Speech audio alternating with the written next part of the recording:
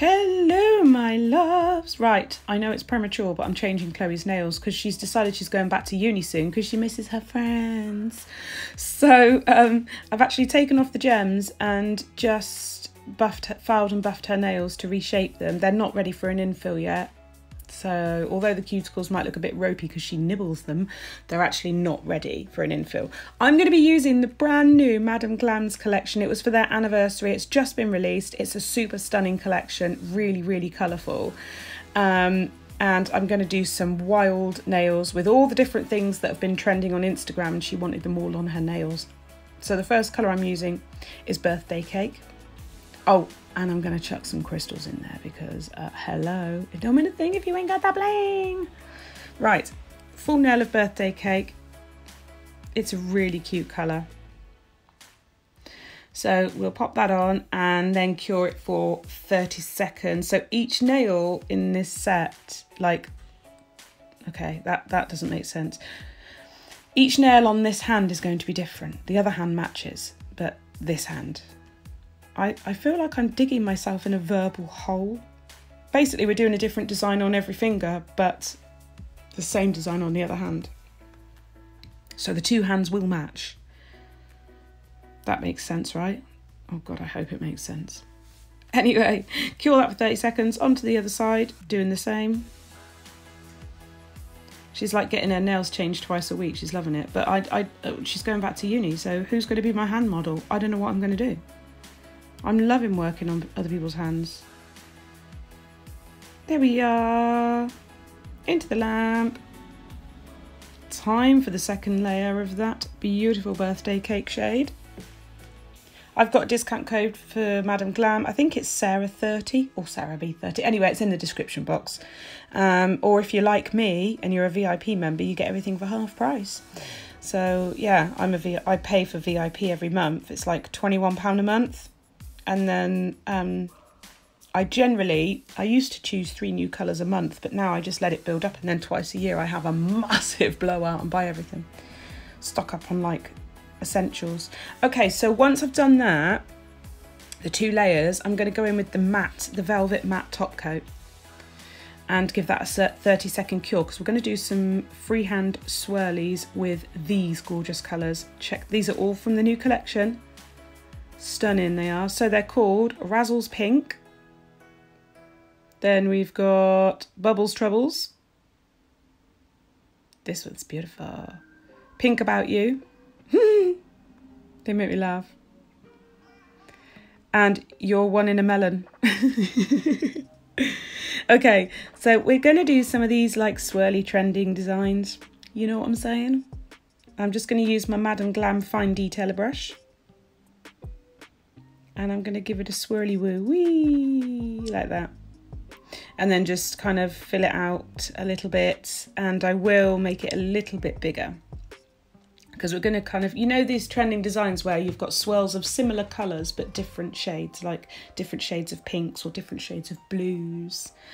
We're going to do that kind of thing. But obviously we're going to give it a twist because we like to do things a bit differently here. Over on Sarah B's channel. So yeah, I started off like that and I was like, maybe a bit bigger, just maybe a little bit bigger here and there. So a bit bigger here, bit bigger at the top. Can you hear that noise? I think my son needs a new Xbox. That fan sounds like it's dying. Oh yeah, for those of you who follow my social media accounts, thank you. I had lots of well wishes for Oliver. He's been really poorly for just over a week. Yeah, he's been given antibiotics and asthma inhalers. We didn't even think he had asthma, but apparently he's got virus-triggered asthma or something. I don't know. But he's been really poorly. He hasn't been in school for over a week. And thank you to Just Joe, by the way, because Just Joe, nail addict, saw on social media that Oliver wasn't very well and sent him some Lego, and it made his week because he was so fed up. He couldn't play. He was really fed up and really under the weather. So thank you. Oh, what am I doing now? I'm going in with the next colour, which I don't know what it is, but it's one of those ones that I showed you earlier. That helps, doesn't it? And we're just going to paint around the swirls. Some will be thick, some will be thin, and we just have fun with it. There's no rule. It's really just a free-for-all, do what you want sort of thing. Looks a bit like a heart, doesn't it? And then they get 30-second cure. And then in with the next colour. And you see how this is going? Some are thicker, some are thinner, and we just give it a swirly woo. It's just fun. You can do it, is what I will say. All of these designs that I'm doing today are totally beginner friendly and really, really effective, but very, very simple. And a lot of the time, it's the colour combinations that make them look so cool. The actual thing itself is quite simple, the technique. If you can hold a brush and wiggle it, you're good to go on this design. It's just control, isn't it? Make sure you lean your pinky finger. You see I'm resting my pinky finger on my other hand. So always have your arms on a nice firm table. Don't try and do these things with your arms in midair, it won't work. And just support your hands and you'll be good to go. So yeah, we're just extending the swirlies, filling them in, curing them for 30 seconds. They look cute, don't they? Chloe wasn't sure. She was like, Mum, what are you doing? I was like, just trust me, darling. Trust me, it will be all right. She loves them in the end, but she was a little bit freaked out when I started just doing random squiggles on her hands. So yeah, filling that one in. So we've done a slightly thicker one there. And we'll just kind of work it as we go.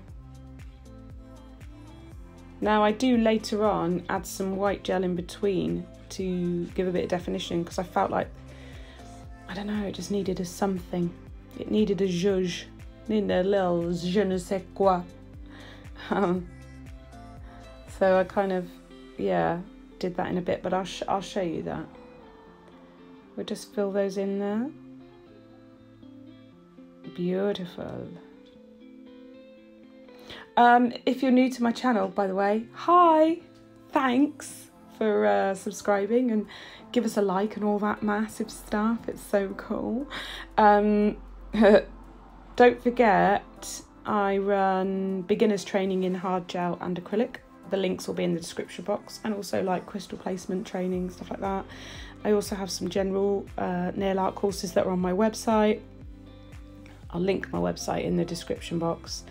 And I have a huge collection of original crystal mixes and Gerald and his family and lots of products and stuff like that. So you need to check out the website really, because there's too much for me to tell you, and there's so much more coming. I can't even, oh my God. You know when you know what's coming and I'm so excited. You guys are going to just be so excited because you've asked me for these things for a long time. And I have been working so hard on these products. And yeah, it's taken a really long time to get these right. Okay, so as you can see, I've just taken one of those shades and I'm just doing a little top cuff, like a half cuff. It needed it, do you know what I mean? Quick cure. Then I'm going to grab Madame Glam's white art gel and give it a little swirly woo. Just here and there, not over every single one. I just felt like there was little bits where it would benefit from the definition. Sometimes the colours were just slightly close in pigment. And I don't know, it adds a different element as well, doesn't it? Just changes it up a little bit. So we'll just give that a little swirl there. Whee! And I think I did one along the top cuff as well. Yes, I did. There we go. Really quick and simple look. So we'll cure that. And then Chloe said, you've got to put crystals on it. So I'm using the Golden Shadow Mix Pack. Look at those, they're stunning. They're available on the website. And a little bit of builder gel. And we're going to pop them in this corner. Just do a little cluster of 3. She just said, I need bling. I was like, okay, I fully appreciate that. You are my child. So we're going in with the bling. Beautiful.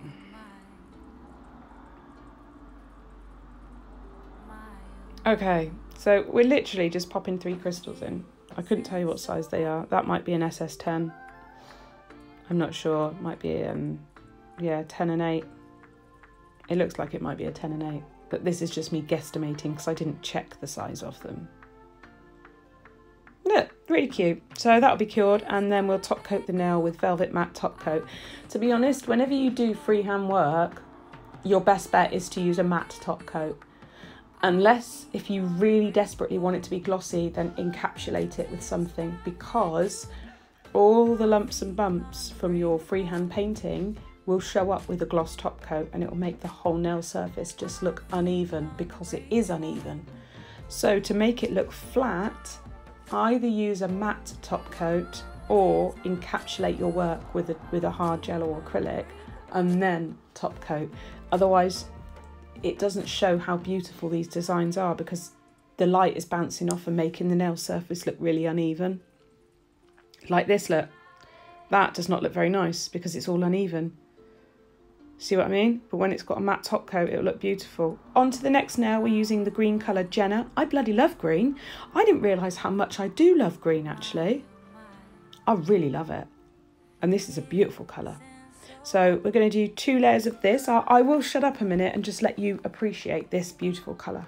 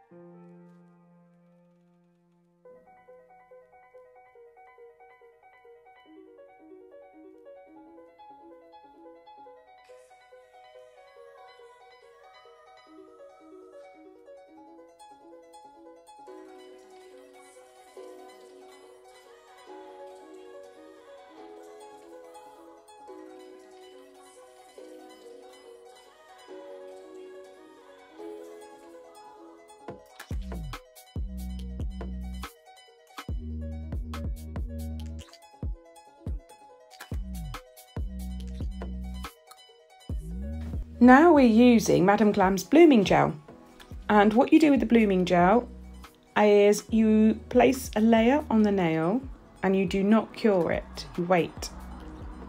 And I have tried other gels like base coats and stuff instead, and they do work, but I will be honest and say that I find blooming gel does its job. It's designed, it's got the viscosity to do what it's meant to do. And we're going in with the colour Matty from the new collection. And a dotting tool, really simple. You don't need any skill level for this, just kind of create a weird shape. It's sort of like a rounded rectangle, but not even particularly perfect at all. And what the blooming gel does, so you're placing this colour on top of the uncured blooming gel, and what that does is it disperses the colour a little bit and it gives it this really super cool effect, as you will see. When I pulled these colours out, Chloe looked at me and went, "What, Mum, what are you doing?" And she just, she was in awe at the end. And then I'm just going to take a smaller end of the dotting tool and just do little dots around the edge. Just tiny little dots. And it's like that kind of snake skin or croc print or whatever you want to call it. I don't know, I'm not a professional in animal hide. But it looks really cute. I really, really love it. There you go. Once you're happy with the dispersion, so once it's at a level you want it to be at, stick it in the lamp and cure it. I did a 60-second cure because I thought, well, I've got 2 layers on. And I'm doing exactly the same on the other nail.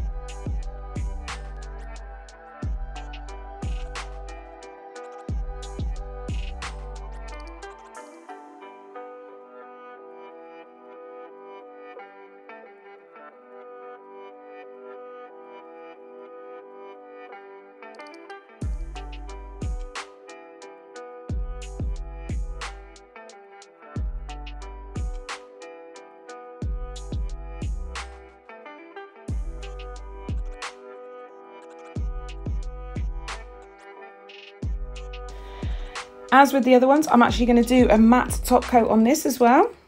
Although this surface would be quite even if you want a gloss top coat, I just didn't. It looks better. For me, my opinion is that it looks better with a matte top coat because it really shows, again, the light doesn't bounce off, so it really shows the design. On to the next nail, and we're using this really bright colour, no buns, no glory. This is neon. This is bright. My camera was like, what? So we'll get that on the nail first.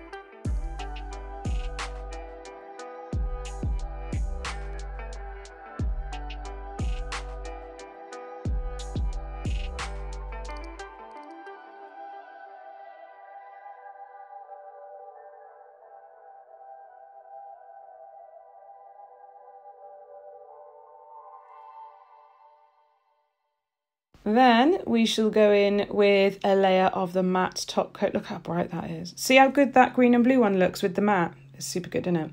Super good. Right, matte top coat into the lamp. And then we're going to use the Madame Glam's black art gel. There we are. Gel paint, whatever you call it. It's really good. And the fine detailer brush. And we're going to do these little weird face things that are trending. I don't know what they are. I don't know who started it. And I don't know why everyone loves them. But the youngsters dig them. I mean, I'm nearly 40. This is not my kind of stuff. But the young kids, they dig them. They love them. They go mad for them. So, yeah, just 2 crosses for the eyes. Really simple. And then you can either do a straight mouth, a wiggly mouth, a tongue sticking out, whatever you want. I did a wiggly mouth with a tongue sticking out. And it's just, you know, a wiggle, really. Just like a wiggly smile, look. And what I do is you start one end and then I join the other end up to it because it's easier with the brushwork to do it that way. There you go. 2 little lines at either side. And then we'll cure that. This gel is 60-second cure because it's a lot thicker in consistency. And then I'm going to get the pink gel paint and do a tongue. And because it's a super pigmented gel paint, it works absolutely fine over this really bright neon colour. Seriously, the gel paint collection, if you haven't seen it, I actually have one to give away in its display box. And I keep meaning to get hold of the postage company to check where I can and can't post it to. And I keep forgetting, I apologise. But I have got a giveaway of Madame Glam products and I will do it as soon as I friggin' remember. So there's the tongue, give it a cure. And then we're going to outline the tongue in the black. And do a little line down the middle, just to give it a little bit of structure. Really, really simple. There you go, done. And that had a matte top coat as well. Onto the last nail, we're using Birthday Boy. Actually, it's not the last nail. Lilac You a Lot. Lilac You a Lot. And Bubbles Troubles. And I'm going to apply them with a dotting tool because we're going to do a marble nail. So I've sped it up a little bit. Now I do marbles all different ways. And today I'm doing it this way. I'm taking a blob of gel on a dotting tool and just distributing it so that I have kind of equal amounts of each colour, because that's how I wanted it. Sometimes you can put them on a palette and mix them and then lift them and put them on the nail, but because I want a whole nail of marble, I find this way a little bit easier. Got a bit more control. So you could even use this as some weird camo pattern, couldn't you? That would look quite cool. Because the gels are pigmented, you only need one layer of this, obviously. You can't do this with gels that are not very pigmented, it won't work. And we're going to just tuck it in there and join them up and add little bits. And then we're going to use a detailer brush to do the marble. So don't cure it, leave it wet. Okay, get your detailer brush and we'll get to work. So first we're going to tidy up that cuticle. Just join them up, really easy.